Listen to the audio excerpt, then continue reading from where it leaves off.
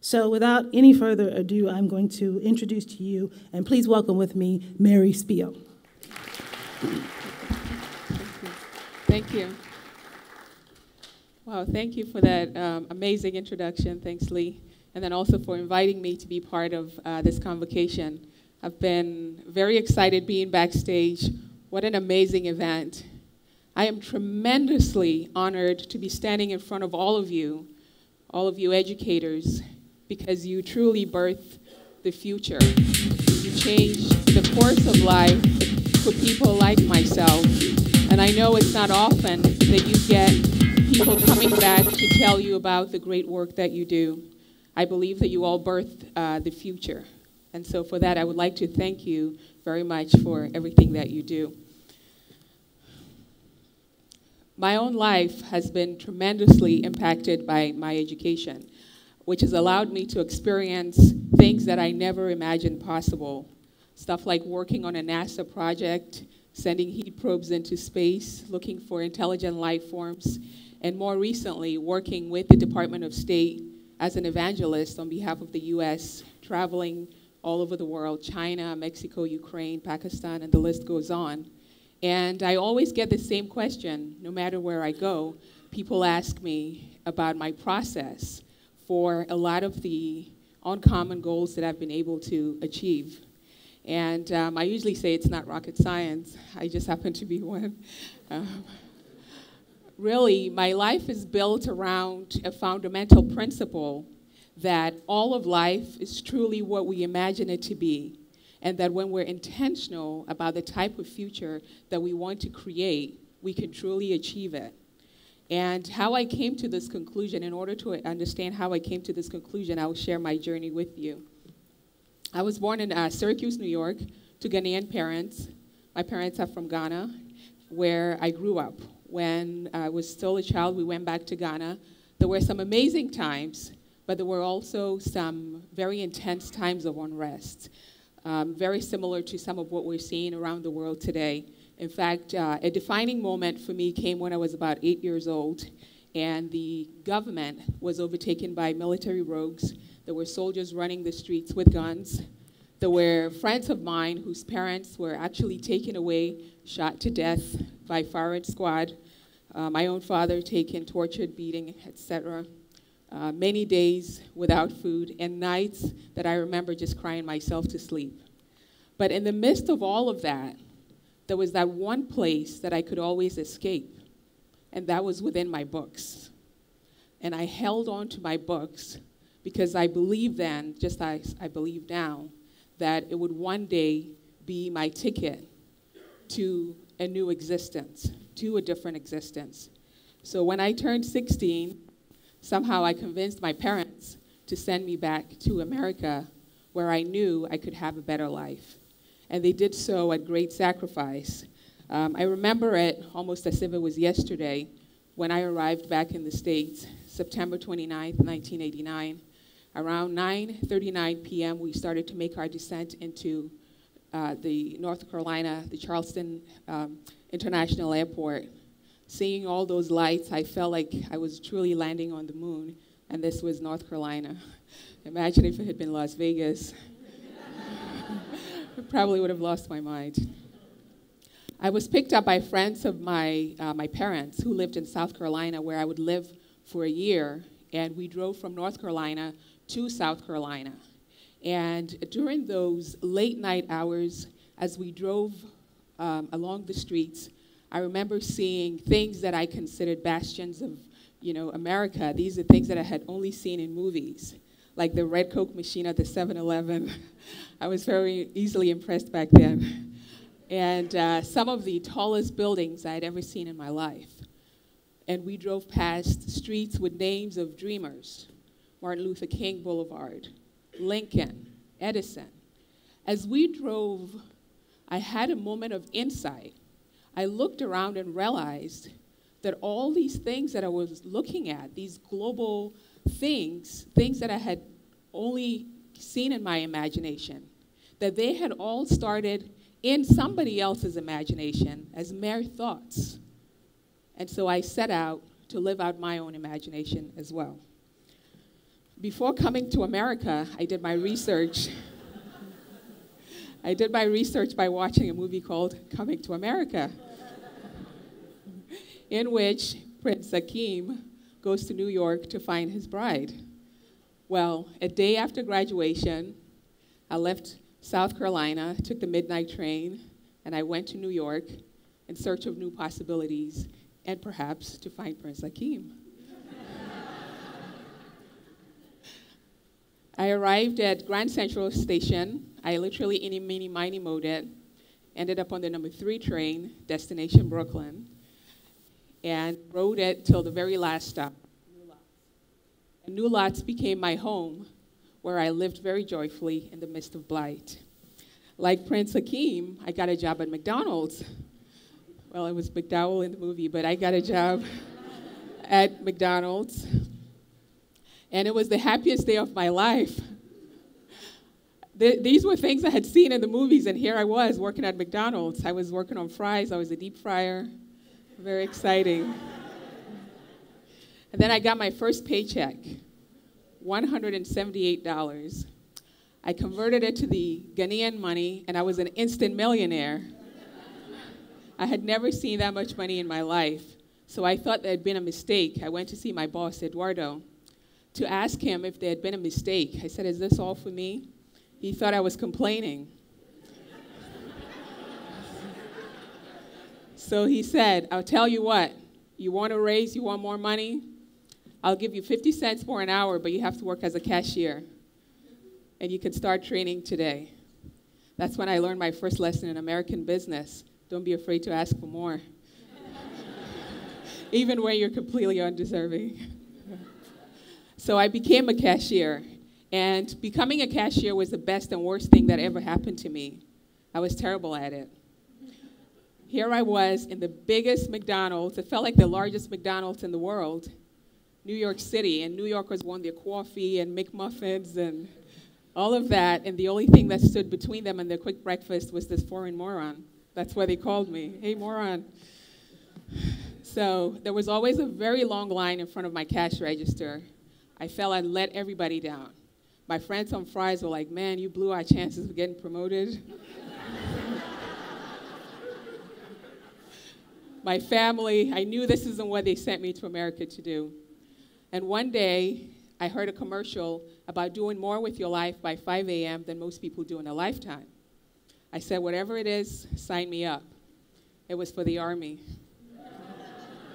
So on my first day off, I went to the Army recruiting office to sign up. When I went, the Army recruiter was getting ready to take a smoke break, so he put me in the hallway. While sitting there, I looked up and saw this handsome man with his very big smile and even bigger biceps walking towards, where I was sitting. Big smile. Was the Air Force recruiter. Needless to say, I ended up joining the Air Force. I was 17, and people would ask me, "Why did you join the Air Force?" The recruiter was cuter. It made perfect sense at 17. But it was in the Air Force that I learned about the inner workings of technology. I was a satellite communications technician. I ended up in Desert Storm, and in one of the days, our communication equipment had broken down, and I managed to fix it. And the engineer on duty pulled me aside and said, "Hey, you should really look into becoming an engineer. There is a scholarship for outstanding airmen to go back to college, but there's only one for all the US Air Forces in Europe. But you might want to look into it." So I did. And to my surprise, it came back and I scored the highest in electronics, mathematics, science, all of that. And that year, I was the recipient for the scholarship to go back to school. So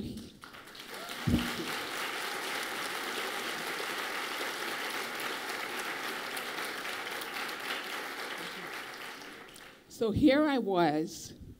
I didn't even know engineering existed as a discipline. I didn't know any engineers. And I had come to believe technology and all that stuff was for those other people. But here I was. I went back to school to study electrical engineering at Syracuse.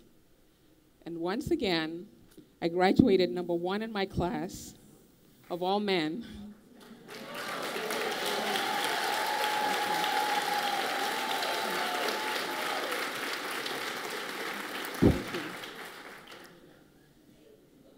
And for that reason, today I work with people in technology because I truly believe it's not an achievement gap, it's not a capacity gap, it's just an exposure gap, exposing people to as much as possible so they don't stumble around into their destiny the way that I did into mine. And then I went on to Georgia Tech, studied electrical engineering and computer science with a focus in deep space. And from there, I said I received my Jedi powers because I got more opportunity than I had ever imagined possible.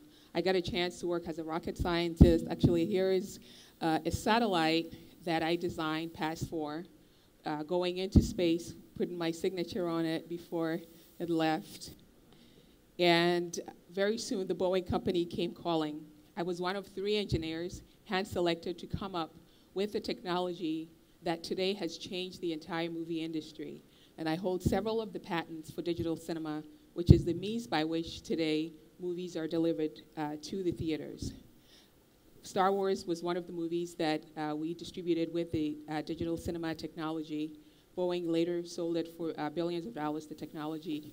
From there, I had a lot of the movie studios asking me to help transition them in different ways. So I launched my own company, Next Galaxy, doing business with the likes of Clear Channel, Microsoft, and the list goes on. And today, I'm the president and founder of Next Galaxy still. Now we're focusing on virtual reality for healthcare, education, and also for entertainment. I also work with the West Africa Foundation, helping put schools and hospitals in places where they're not within 100 miles of schools or hospitals.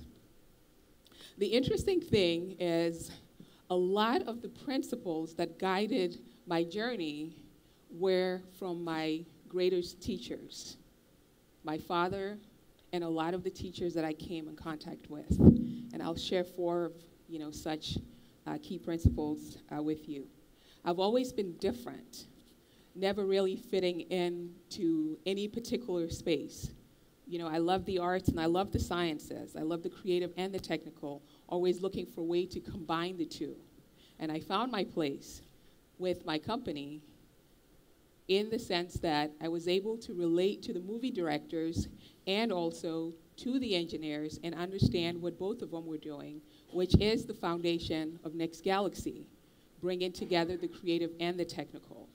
By having the courage to be different, I was able to come up with something significant. And I believe that our difference is truly what allows us to create something unique and significant to offer to the world. The other aspect of my life that I notice is that every significant milestone is tied to a person or an army of people.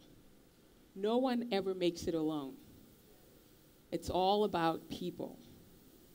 It's all about people. And in fact, even when you look at math, the number 1 is not a multiplier.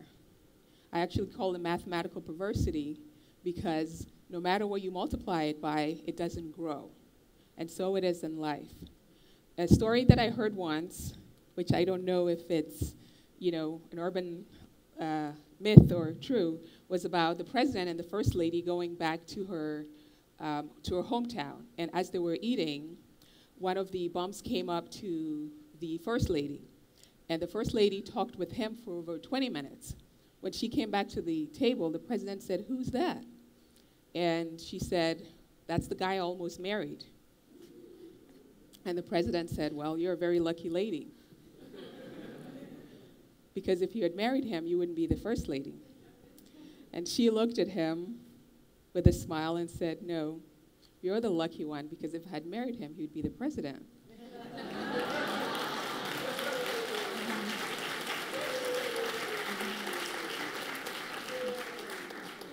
The people we surround ourselves with make a difference. And you're going to make a difference in the lives of so many for their entire lifetime. During the hard times in Ghana, I remember I would always ask my father, why did we come back? And one day he said, I came back to make a difference, to help restore democracy to Ghana. And he said to me, because in the final analysis, you will be remembered for one of two things: the problems that you create and the problems that you solve. And he said, my child, find some good problems to solve with your life. That is why I came back. I didn't quite understand what he meant, but a few years back, when I went back to bury him, and I saw thousands of people pour into his funeral, including the then sitting Democratic government cabinet that he had helped put back in place. It was the problems that he had helped solve for his beloved country that they talked about. I understood clearly then that we must all find those problems that we can solve with our lives, with our talents, and with our passions. And so service is a big cornerstone of what we do at Next Galaxy, and also with what I do with my life. Always looking for good problems to solve and ultimately get rewarded for those. I'll share the last story with you. It's of a little boy, Timmy, in his kindergarten class. The teacher asked them to draw whatever they wanted to draw. Everyone was done. Timmy was still back in the corner drawing. So his teacher said to him, "What are you doing?" And he said, "I'm drawing a picture of God." And the class laughed, and the teacher said, "But no one knows what God looks like." Timmy stood up, excited, his eyes as wide as plates, and he said, "That means they'll know when I'm done with my picture." That means they'll know when I'm done with my picture. Today, with technology, we all have access to the resources to paint a new picture of possibility for our world. What will be unveiled when we're done with our picture? What will be unveiled when we're done with our picture? As I was walking onto the passageway, I was getting onto the airplane, I looked back to wave goodbye to my family. I saw my father, my hero, cry for the first time. And these were the words that he left me with. He said to me, he said, "My daughter," Africans are quite dramatic. "My daughter, my hope for you is that you will always see our world with a sense of wonder. And my wish for you is to make magic wherever you point your focus." Today, as we turn this new chapter, this new academic year, as I stand here, I have the same hope and the same wish for you, that you all continue to see our world with that sense of wonder and to make magic wherever you point your focus. I'll see you all in the future. Thank you very much.